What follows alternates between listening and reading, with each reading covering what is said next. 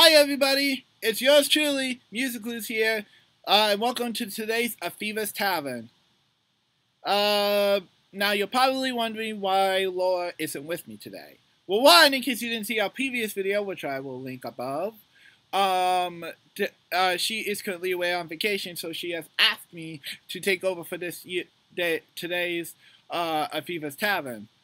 We will be doing these again, I promise you, but we just haven't had enough time in times. So yeah. Anyways, continuing on. So I'm gonna be doing it a little different this time. As you may have already noticed on my screen, I have the release notes with me. This time we're going to be looking at the release notes because there's a couple big changes that this video in particular is not going to go over. I have already watched a video, but I thought I'd go over it again just for you guys. So yeah, and the first time I did it, I did previously record this, but no audio capture. So yeah, that's kind of sucky. So I had to re-record it a second time. But yeah, so I've always seen what the developer update entails, but now that I have, I can actually go a little bit more in depth about some of the stuff. It won't be first reaction, unfortunately, but that's what happens. So yeah, so first things first, we're going to watch the video, and then we're going to skip over to the patch notes that I have up here, and we will go over all the new information that they have for us. So yeah, alright, so without further ado, let's watch the video first.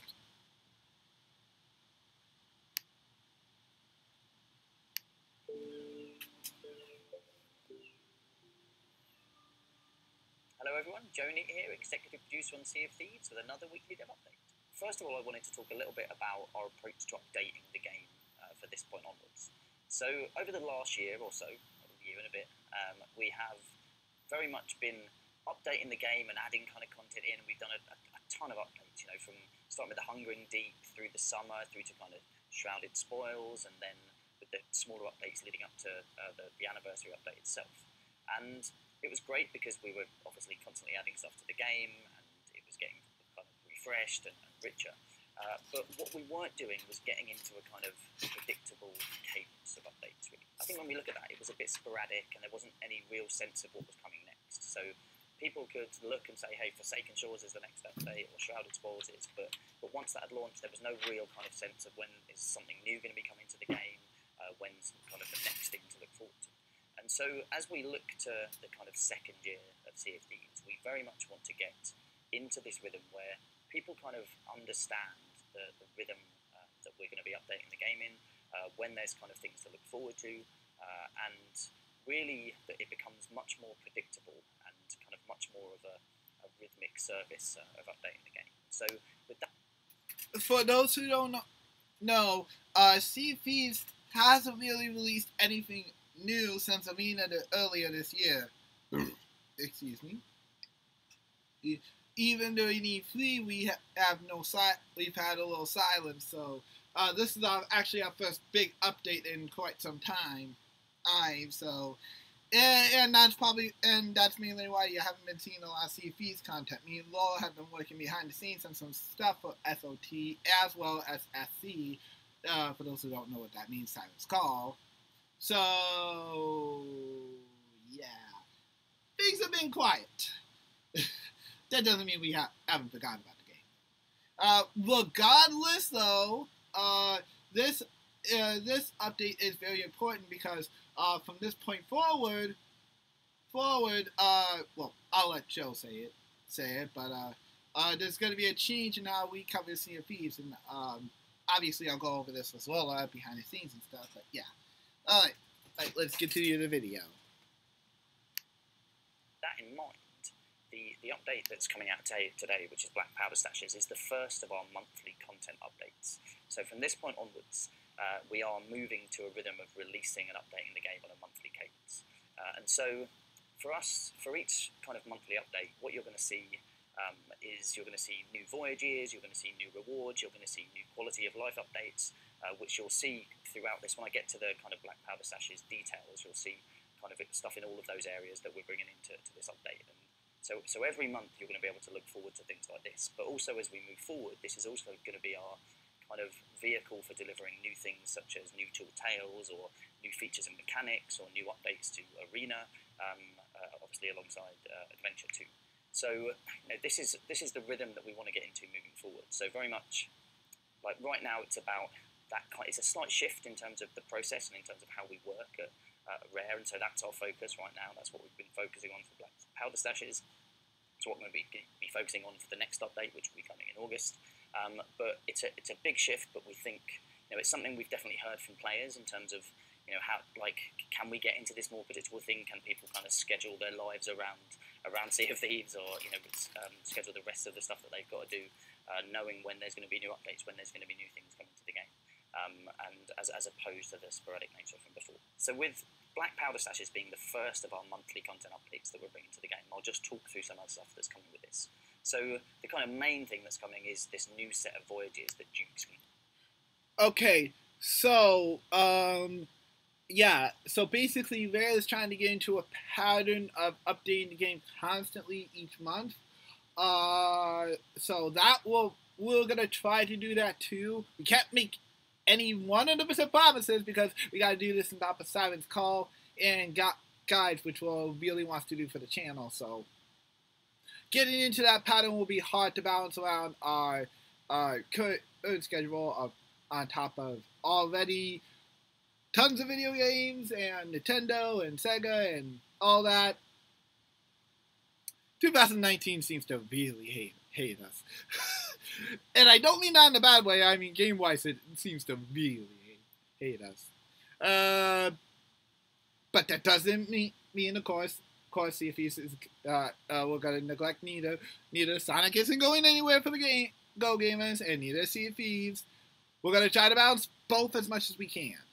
That's the goal of the Go Gamers. We're all-around gamers. We play all kinds of games. So, yeah, just so you guys know that. Just wanted to reassure you, show you that there'll be a slight shift in terms of content. So, yeah. But I do have a lot of stuff planned, like I said, this week. I'm going to get around to it soon. I actually have a checklist I just showed Lola of what we're going to plan to do. But, yeah. Anyways, getting back on topic with Sea of Thieves. Sea of Thieves, definitely looking forward to this update. I'm going to try to cover it with Ethan, a guide on how to do these Black Powder cake sessions, because these things seem to be very, very, very hard. And this is going to involve forts, so yeah. Yeah, but I'll let Joe explain it a little bit, and then obviously we're going to look at the release notes after this, so you guys can understand what I mean by I'm going to need a little help. But yeah, let's continue the video. Be delivering to players, and this is all going to be about kind of sending you to forts around the world, collecting different rewards, but really focused around gunpowder barrels and also stronghold barrels. And as part of the kind of the lore and the story behind this, that everyone's looking to stockpile these gunpowder barrels across the world, and so you'll be able to cash these in the Gold Hoarders, the Order of Souls, the Merchant Alliance, or if you're a Pirate Legend, you can cash them in kind of as part of the Athena Fortunes trading company. So you can progress in the way that you want, but by taking part in these voyages. There's also a lost shipment of mermaid gems, which you'll find around the world as well. So again, rewarding kind of exploration, but also giving you ways to level up again. The kind of choice is yours. And so that's the kind of the new set of voyages. There's a new set of rewards that come with them, so cosmetic rewards for taking part and completing kind of numbers of the voyages. But we're hoping that this drives really interesting behaviour in the world of adventure, just with the kind of different social dynamics and the different kind of risk and stuff that this is going to put out there when lots of people are going to be taking on these types of voyages. So you'll be encountering other players out on that and not knowing are they taking part in them or not, but also knowing that there's going to be quite a lot of explosive barrels out there on the sea, so it should lead to some really interesting encounters between players. Alongside the new voyages from Duke, we've also made a big range of balancing kind of improvements to the game. So I'll list these out because there's a lot of them. So as I talked about last week, the Hunter's Call rewards have been rebalanced. Give me a second.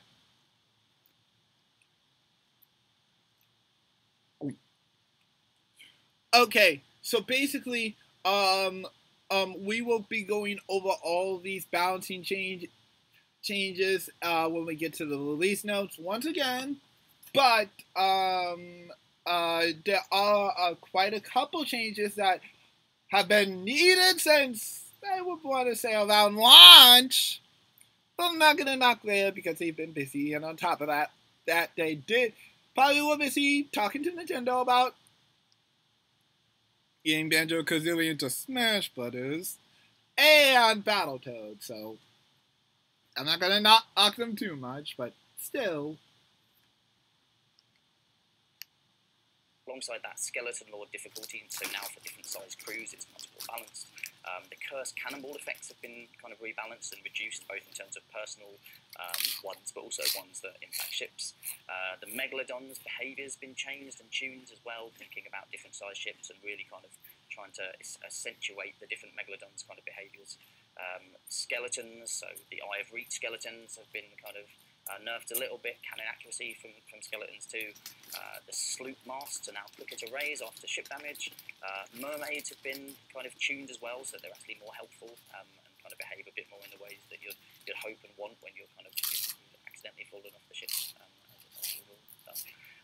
But so loads of balancing improvements, even more than I've listed here, which you'll find in the build notes. Alongside those, we've also made a range of accessibility improvements. I'll call out a few of those highlights here, but there's been a real kind of passion project amongst some members of the team here to really try and take a look at our existing kind of UI and how people can kind of navigate things to make it more accessible to a wider range of people. So yeah, so there's the option now to tap to kind of interact as opposed to hold, and also being able to kind of toggle the radial menu up on screen and then toggle it off again as opposed to having to hold. There's also radial menu support for keyboard bindings, and again there's a wide range of accessibility improvements beyond just that, but again there's just people. Just so you know, guys, one thing I will do tonight, while I am done getting, and once this video is officially up, I will be recording some guides to help you guide through the menus of where to turn on these options, and then I will showcase them in-game games so you guys can see what they're like. Like, just so you guys know how to work these, because I know for a fact that not everybody's going to be able to know what to do, and I do want to be able to at least get some small guides out before I can tackle those big ones, that big content update one with Ethan, if possible. Oh, and knowing me, I have a bad feeling it's not gonna go well. Well, just a feeling. But that doesn't mean I'm not gonna try.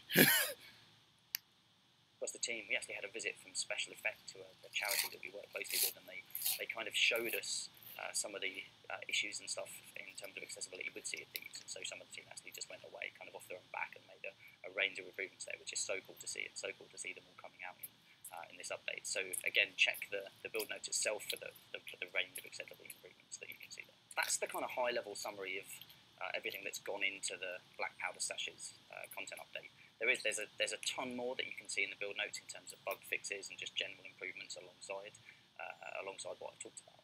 But that's kind of what you can expect to see kind of with these monthly updates. So there's going to be voyages, there's rewards, cosmetics, kind of sales, figureheads, etc. for taking part, but there's also going to be a range of quality of life improvements.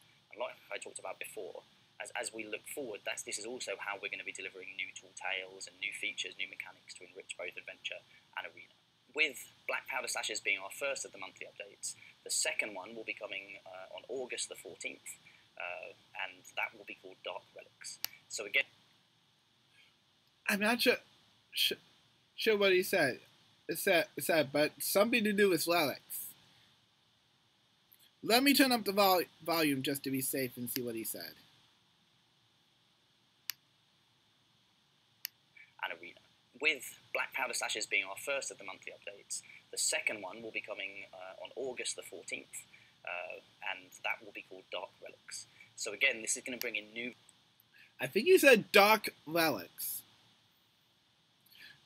We'll have to wait and see what next note what the next one is, but this is the first of the monthly updates, as he said. The next one is coming August 14th. I wonder what that one's going to be like. Voyages that we're going to be trying to drive interesting social behaviour between players, alongside new rewards, alongside quality of life improvements that come with this. We haven't got too much to share on that at the moment, but we'll talk about that more in detail, exactly what that is.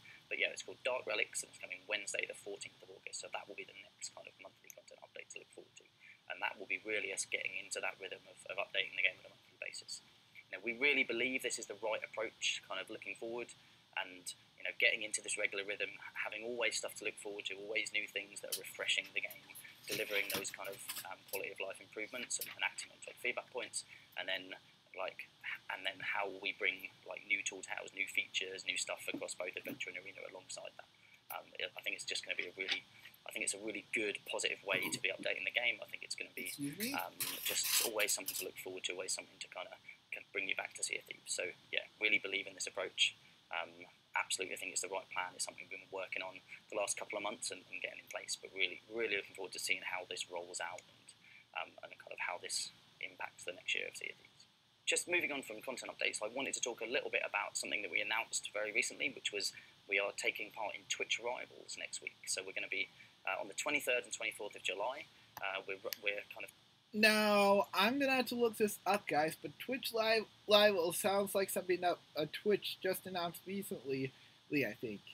Now, for those who probably know because of the Prime Day strike, I am not streaming on Twitch all week, but I am going to be start using the products again, like Alexa and all that. Oops. Okay. Gotta watch what I say. Just because, but just for support, I am not using Twitch at all this week. So, you got one less customer, Amazon, sorry. I will, however, be definitely supporting anybody that does by watching your Twitch, but I will not be streaming myself because I am not gonna, stream and take part of what's essentially a very, very, very, very greedy company. But again, I'm getting a little off topic. Sorry. But yeah. So, this Twitch Rivals thing sounds interesting. Laura did say that if this gets big, it could be an esport. This is essentially Microsoft's chance to make this an esport, so I don't see why not. I mean, ever since Arena was announced, it had potential, but that's beside the point. Taking part in this Twitch Rivals event that we've been working with Twitch to kind of figure out and work out how to do for a little while now, but it's been great to work with Twitch. They've been a really great partner, and we're really looking forward to kind of having the arena front and centre as part of this Twitch Rivals event. I think it's going to be great to see the kind of competition play out. It's a nice long kind of extended kind of showcase of the arena on both the 23rd and 24th. There's going to be some great streamers taking part in this, so it should be great for them to take part in and play in, but also great for us all to watch. So really looking forward to seeing kind of how that goes down and how people get on, and obviously who wins will be really interesting to see too. So yeah, so make sure you tune in, whether that's your kind of favourite streamer, and we haven't announced yet who's going to be taking part, but we will a little closer to the time who's going to be taking part in Twitch Rivals itself. But obviously you can watch on the Twitch Rivals channel, or you'll be able to watch hopefully one of your favourite streamers that's taking part in that. So yeah, it should be a really cool event, really great kind of showcase of the arena, and yeah, just really excited about it. But I think that's it from me. So obviously looking forward to questions or feedback on this new approach to updating the game. But apart from that, I will see you on the seas. Cheers. And that is the Sea of Thieves developer update. However, we are now going to switch over to the release notes here. Oops. And take a look at what they have announced. Now, they did have another video, but to avoid getting copyright striked, I will not be showing that video off just in case Microsoft has put the music, because they have been releasing the tracks from the game, inside of YouTube's copyright Extract library. And because I can't replace any audio, I can't replace audio in the new Studio Beta thanks to the new, well, once YouTube improvements to the copyright, and it said there was more coming, so that's good. I don't want to start with Fever's Tavern. Maybe a different video, but not this one. But I will be talking about some of the information here. Now, I had to zoom out the page a little bit because I can't really see. If I zoom it in, then I can't really see what the update brings. So sorry if the text is a little small, but I'll be reading all of this anyway. So yeah. So first things first. The Reaper's Black Powder runs. Duke is challenging Clues to face off against rivals in a new explosive Reaper's Run. The Reaper's Black Powder Run. These dangerous new voyages task Clues with hopping from fort to fort, finding gunpowder kegs, basically like you see in those cartoons. Buried merchants' chests. You guys know what those are. And even stronghold kegs. Probably larger black powder kegs. With 2 routes to pick from, Clues should be able to keep watch for rival clues as they track either the East Fort Route run or the West Fort Run.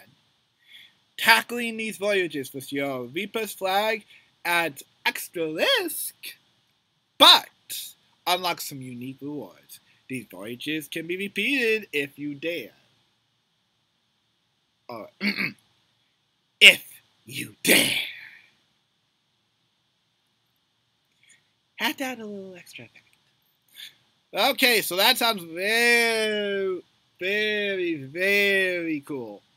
So basically, you'll have 2 choices of runs. You can either tackle the east side of the map forts or the west side of the map forts. I'm not sure, though, if north, south, east, west.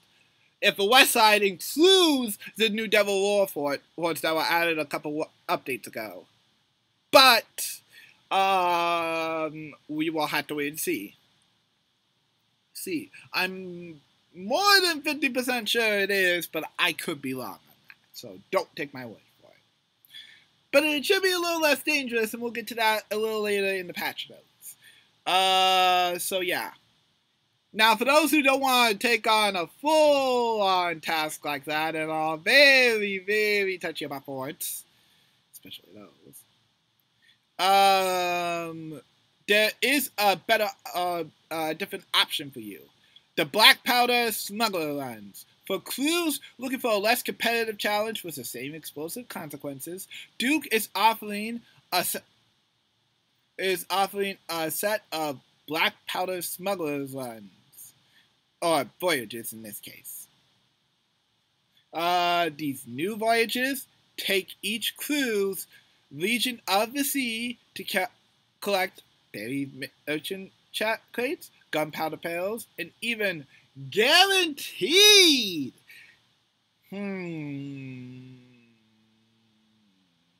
I'm gonna hold my breath on that. Stronghold kegs for the trading companies. Pirate Legends have an exclusive voyage tasking them to venture into the Devil's War and brave the threats to reap even more stronghold kegs. These voyages can be repeated to your heart's content once completed. Interesting. So you have 2 options. If you're feeling adventurous, you can go for the Black Powder, Reaper's Black Powder run. If you're feeling sort of adventurous, but also want to take a little bit more risk than usual, you can do the Smuggler's runs. For our guides, we will be doing both, but I'll be attempting the Smuggler runs first just to get warmed up, because that's a little less dangerous before tackling a full-on fort. But yeah. We have now we have trade companies stockpiling The Gold Hoarders, the Order of Souls, and the Merchants Alliance trading companies have been stockpiling defenses and will now reward players for handing over gunpowder barrels and stronghold kegs. So if you have a gunpowder barrel or stronghold keg, and you're already doing one of the three, whether you're hunting down some scales, delivering merchandise, or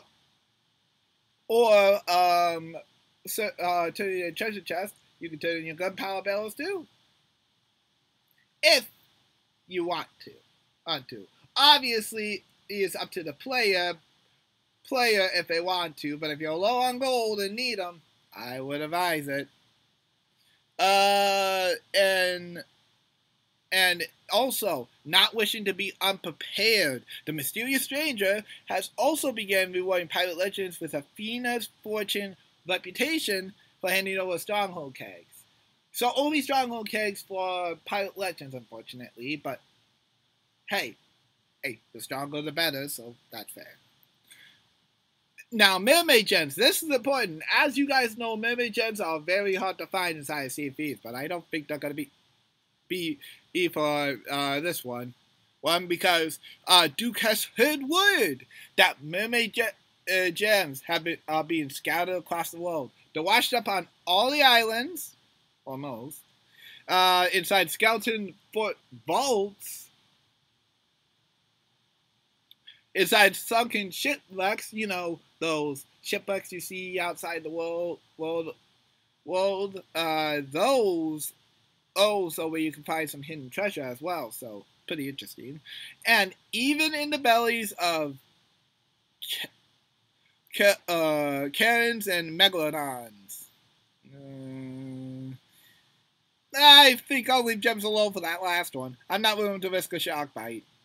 Sorry, guys. I know I'm sound chicken, but I'm chicken. A little. The trading companies will be eager to take this off your goose hands. Hey, the more the merrier. Okay, a range of mercenary cosmetics are available for your crew's explosive efforts on seas. You can earn the blooms, unlock titles, and purchase newly available ship parts, such as the inevitable Reaper flag, the inevitable Reaper sail, and the mercenary head figure for taking part in Duke Slayer's challenges. Interesting. Now, in terms of game balancing, these are some of the updates that they've done to balance out the game. So, Hunter's Call will now reward players with greater gold and reputation for cashing in fish and meat. Good to hear. The Tall Tale Skullwards balancing Captain Briggsy, Captain Glaymore, and the Gold Hoarder will now have a more balanced occur for 2- and 3-person crews. It was interesting. The Shores of Gold Hoarder occur. Okay, so for those who are playing in the final occur, they will be given a little bit more time. That's good to hear. Okay. Hey, so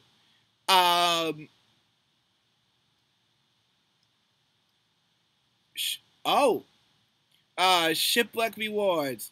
Now you can find gunpowder kegs, resource crates, and even mermaid gems in addition to all the previously found rewards. That's good. And this is a big one. I mean, you all have been begging, and I mean literally begging there to finally change. Seriously, guys, what took you so long? They finally improving the mermaids return to ship. The mermaids are more helpful and they are going to appear much more quickly. I'm not going to yell at you too much, Rhea, but seriously, you should have adjusted this by the anniversary update. This feels kind of late. Not gonna lie. But I'll take it. I'll take it now. Okay, so this is the second biggest one. Now, as you guys know, Megalodons can be a bit of an annoyance out at sea. And ever since a couple updates ago, they added more different types of Megalodons instead of just one, which makes it even more annoying. And since they all attack differently, it's hard to figure out who's who. So what they've done is they've done a wide bouncing pass on the Megalodon occurs out in the world. When player occurring the Megalodon, players should be able to clearly more identify the personality from how they act around the ship, and allowing you to strategize how to engage with them. Now, fleeing from the Megalodon, now, it's a small tip. If you are nearby an island on a treasure hunt, I don't care what you're doing, this is a tip from both me and Lola, head to an island. It's because the Megalodons don't like getting washed up on shore. Sure, they will leave you alone. But there were some times that, even if you did, they would wait out at sea until you left. But, but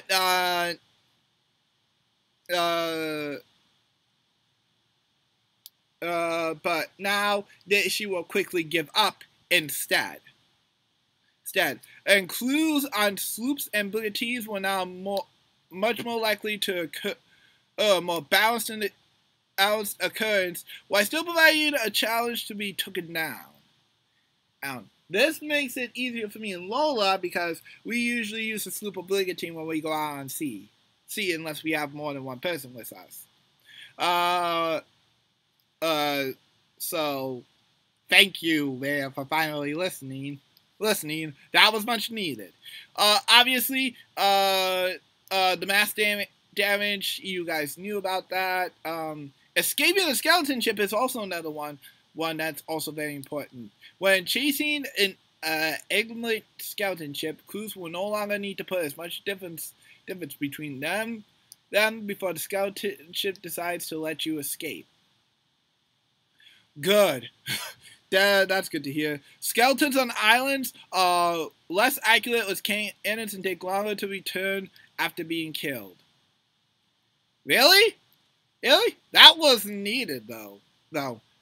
As you guys probably know, skeletons can fire if an island does have cannons aboard, but I'm usually good at steering around those at sea. That's one thing I am good when I'm steering my ship. I know when to stay far away from my cannon shot. I rarely get hit, honestly on the side when it comes to those, unless I'm way closer to the island. So I'm very good at keeping distance, but it's good to hear that they're working on that. Now, Morris Peak Outpost. Morris Peak is the only outpost in the Devil's War for the time being. But now the geysers on Morris Post will sprout less. In addition, the Devil's War volcanoes in general will not hit ships as often. Now, you may think Devil's Post, by the way, does not have a volcano, but it does. You just probably have either been lucky enough 99% of the time to not have occurred it, or when it has happened, you're not on the island, so yeah. Now, accessibility updates.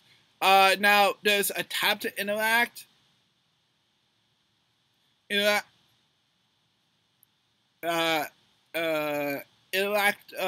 Support. These are the accessibility improvements. Now, they only require a single tap instead of, holding to interact. About time. Like I said, I will show you how to occur all this in a guide later. For the keyboard stuff, though, I'll have to have Laura do because I do not have a keyboard that currently will work with my Xbox One. So, yeah, that's on her. But I can show you this stuff. That is if the patch is out already.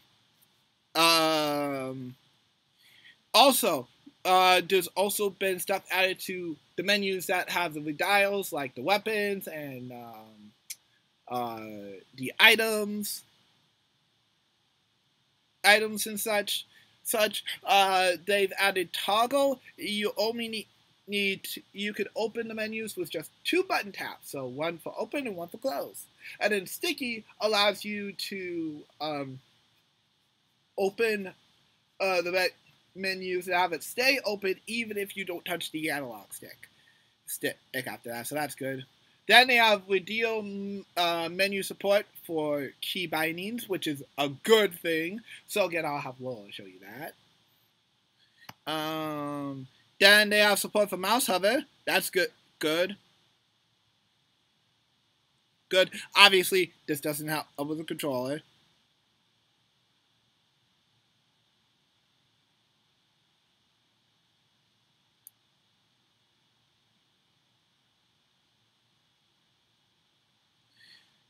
Okay, now we come into some other much needed stuff.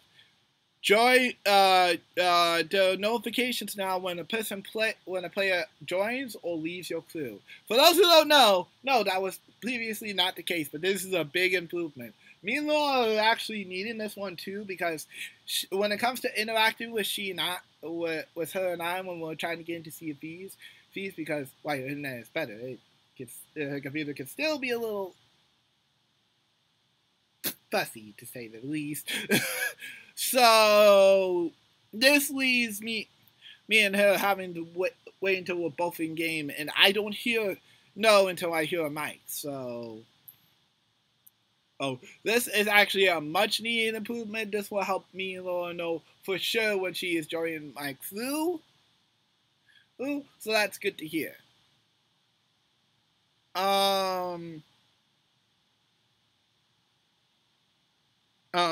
There have been some new puzzles added to the Shrouded Breaker, Curse Reach, and the Edge of the Morning Star.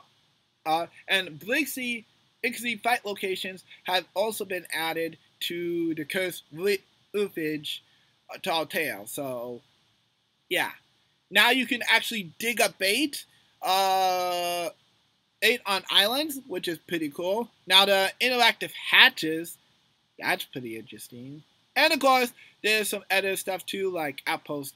Audio has been improved. Audio during pilot selection has also been improved.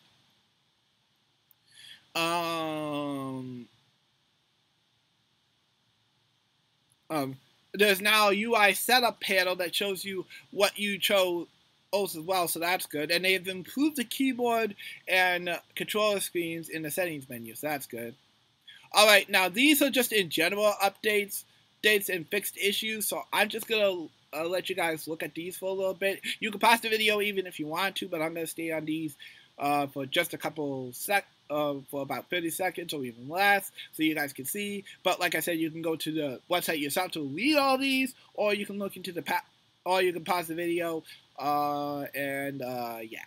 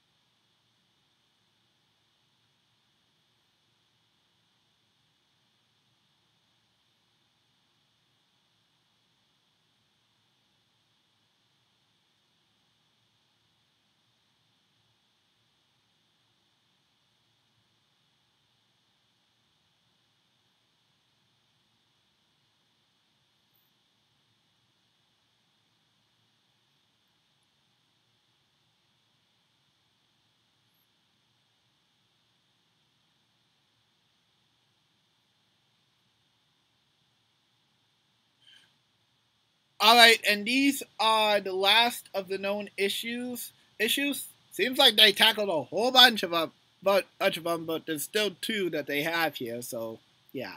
And now for the download size. So for those who own an Xbox One or Xbox One Slim, like me, the update's a little bit bigger on our side. It's 6.4 gigabytes, so make sure you have a little bit more space. Hopefully those Xbox Game Pass games haven't been taking up too much space on your Xbox.